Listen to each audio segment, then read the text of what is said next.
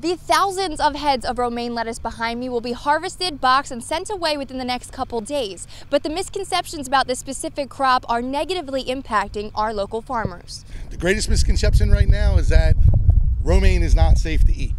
No matter how small the sample may have been coming from the West Coast, it seems like it's impugned all of romaine lettuce. According to the Centers for Disease Control and Prevention, back in late March, E. coli tainted romaine lettuce from Arizona sickened about 150 people, killing one. The CDC says that it's unclear if there could be other sources still on the shelves. An outbreak from a foodborne pathogen, it has long-reaching effects as far as litigation. So people are very cautious to let people know that there may be a problem with this lettuce. But the co-owner of Hensel Farms in Milne is saying that you don't have to worry about E. coli if you're getting your lettuce from New Jersey, partially because of how it's grown. A lot of the western lettuce is grown in deserts, and the water is basically canaled in through canals. And in those canals, there's the possibility of animals living in there. And that's all you need is something there to contaminate the water, and it's a possibility that it could contaminate the lettuce. But Hensel says that pretty much the entire East Coast is irrigated with well water,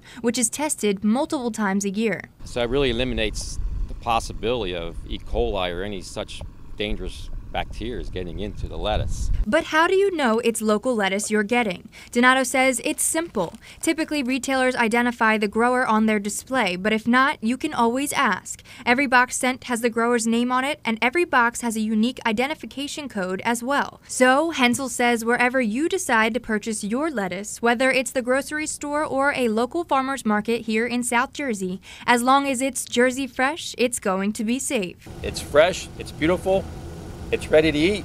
Get out and please support your local farmer. I'm Nina Contento for SNJ Today.